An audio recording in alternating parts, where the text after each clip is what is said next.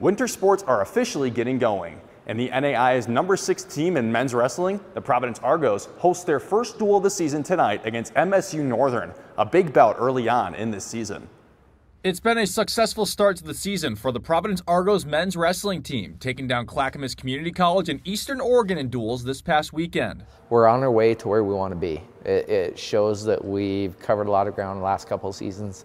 It shows that we have a great quality in the room, great quality wrestlers in the room, some good athletic, talented young men working hard. Yeah, this last weekend, I saw a lot of competition, a lot of new guys that we haven't had on the team. They stepped up, got some big wins.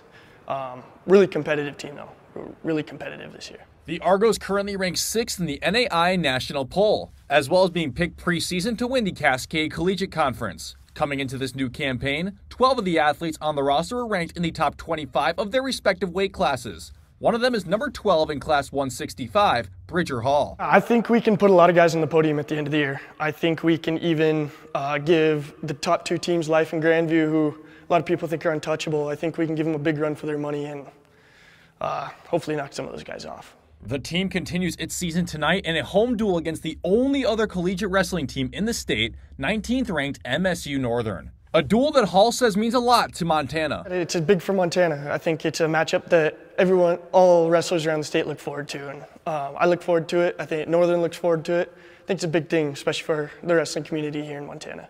While Providence got the better of Northern both times last season, head coach Steve Komek said he expects the Lights to give their best effort in each individual match. I'm expecting a tight duel, and it'll show us fighting through some adversity, and we're not 100% full strength, which means we've got have some guys step up for us and compete for us well, and I think they will. The duel starts at 6:30 tonight at Providence's McLaughlin Center. In Great Falls, Will Charlton, MTN Sports.